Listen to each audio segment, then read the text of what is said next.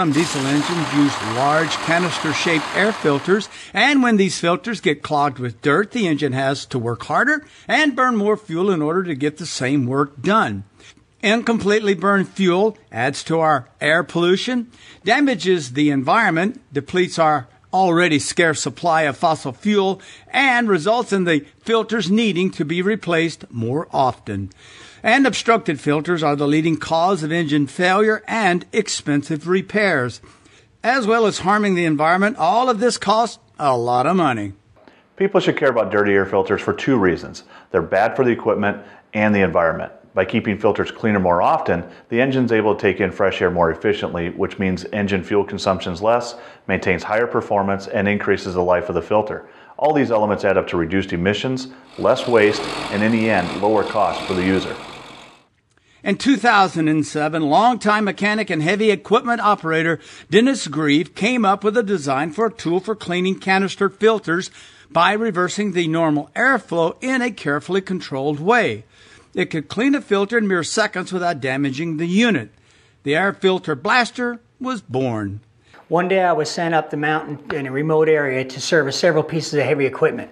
One of the pieces of heavy equipment had a clogged filter. We ended up taking it out, beating it against the tire, beating it against the stairwell, trying to dislodge as much dirt as possible. At lunchtime I drew a sketch of what turned out to be the centrifugal force air induction chamber and the filter blaster. At its public debut in 2011 at the World Agriculture Expo, the air filter blaster was awarded the prize for most innovative product. Shortly after inventing the filter blaster, the very first show that I signed up for was the World Ag Show in Tulare, California. I was nominated for one of the top 10 most innovative products of the year, and at the end of the show, the filter blaster took #1 most innovative product of the year out of the top 10. Not all owners even bother to clean their filters, and those who do often try blasting air at it by hand or striking the filter to loosen the accumulated dirt. As well as being inefficient and labor-intensive, these methods can result in damage to the filter, requiring it to be replaced altogether.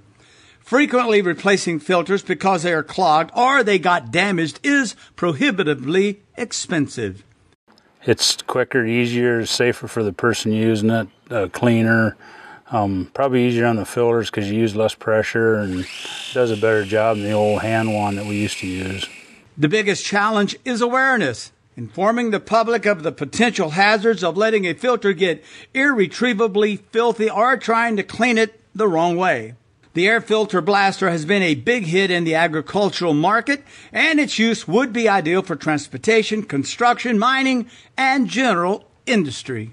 Other sectors have expressed an interest, including industrial booths where spray painting or sandblasting is carried out. These require high-grade air filtration. I was attracted to it because of the speed and efficiency of blowing out filters. If it's easy to do, it gets done more often. And it does a better job, we feel, because the dirt doesn't get sucked back into the inside as you're blowing the filter out. And since we've had the filter blaster, we've been really impressed with it because you can blow out with a wand and then take the filter blaster and you'll get more dirt every time. This is a tool that can save the owner time and money and at the same time save the environment from unnecessary damage. An engine that is given a steady supply of filtered air runs more efficiently, which is good for the environment and the owner's bottom line. It's amazing how much good simply cleaning the filters can do.